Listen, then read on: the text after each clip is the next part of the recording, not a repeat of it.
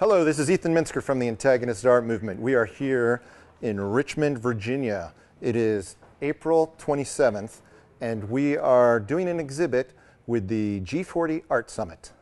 Let's have a look.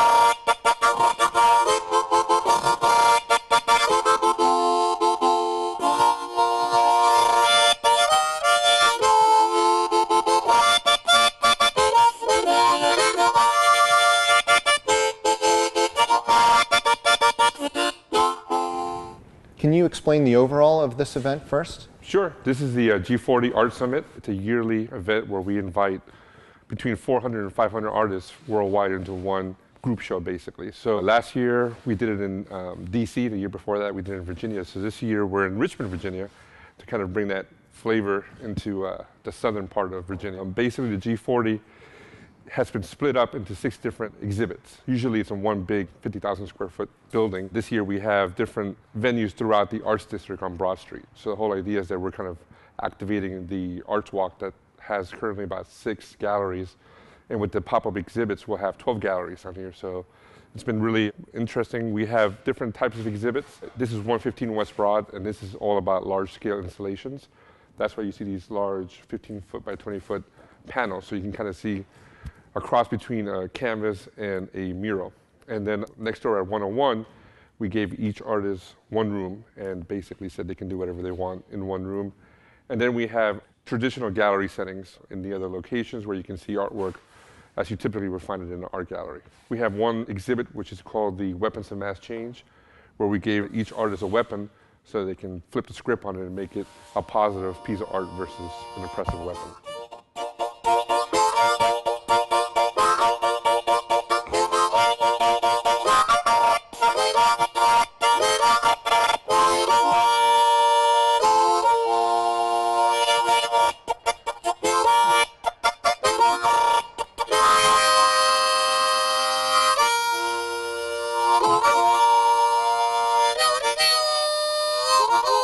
This is the 3rd year you've done it? Right.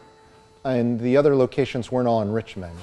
Right. The whole reason it's called the G40 is I was always intrigued how the G8 and G20 would meet and kind of do their power moves and then leave. So I figured being in the DC area, it'd be really fitting to do an art summit where we bring in the best of the best to DC to kind of have a powerhouse event. So the first one, we actually did it in Crystal City, Virginia, which is basically 7 minutes from DC.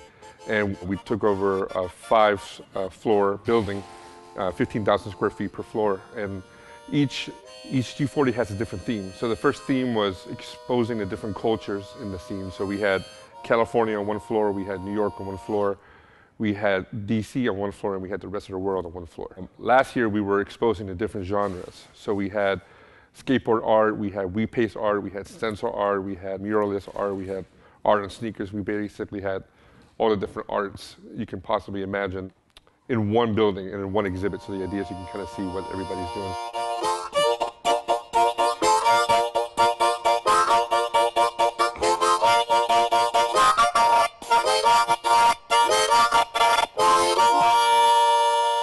And so this year, we're doing the art of the mural. We have 23 murals throughout Richmond, which will make Richmond a destination point for street artists. And we're doing this every year. So hopefully by the 3rd year, we'll have 60 murals throughout Richmond. So you're going to continue doing them in Richmond? Right, the mural project will continue on a yearly basis in Richmond. The G40 travels, so we're planning on DC next year, but if another city has a need, you know, we'll definitely take it wherever there's a need.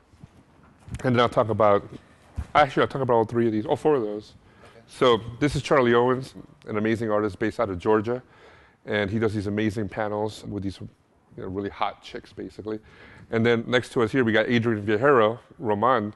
He's from Brooklyn, New York, and he uses a lot of found objects and makes these really amazing installations. You can see here, he's originally from Puerto Rico, so he tries to bring in that quality into his work. And then Aaron Jasinski, another amazing artist, and Joe Urato, based out of Jersey. So you get a whole broad range of different artists from all around the nation. This is actually a really cool piece too. This is Josh Taylor, and he actually made an interactive piece.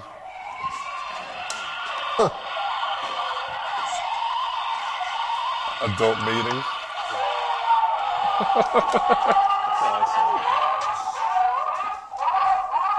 And did you see the name of the organization? What the fuck? They have a really good, sick sense of humor.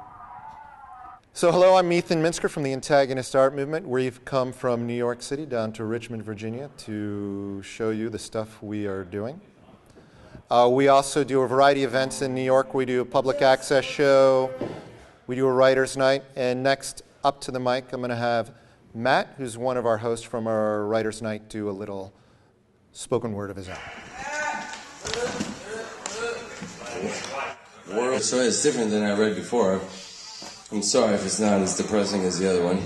A hard hat manufacturer acquires the necessary permission from the local construction workers union hall to use one man and one woman as the foci of a product testing initiative to determine the effectiveness and comfort levels of the hard hat manufacturer's latest line of custom-fitting hard hats ahead of the product's nationwide launch.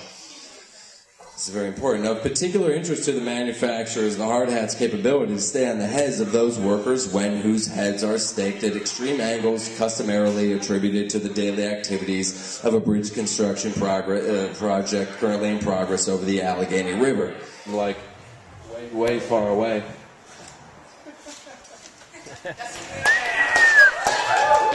So I'm going to call James Rubio up to the microphone. I started making these Super 8 films, really shooting kind of the less pretty parts of life.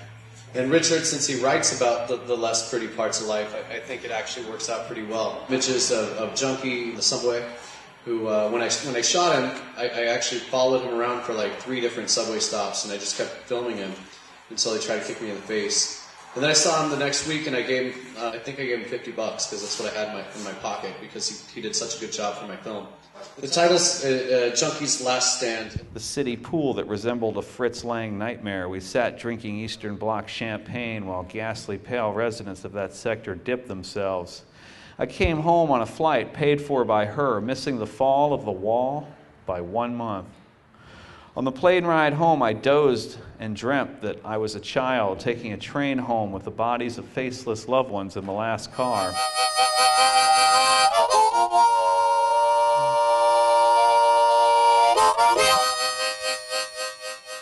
This is really interesting because different artists basically had the run of town in their own little rooms. So you have like all these really amazing solutions to an 8-foot by 8-foot room.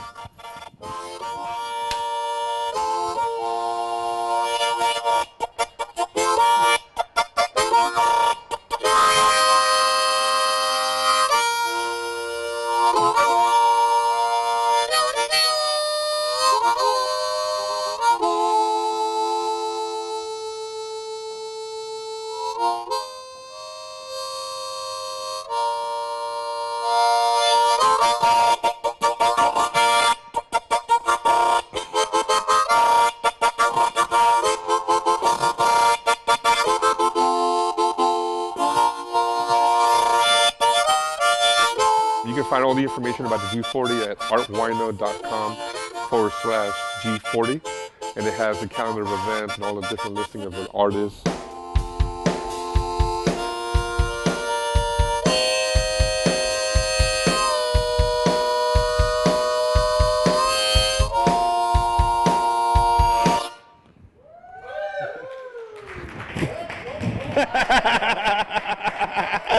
I warned you about doing that nice stuff in the back.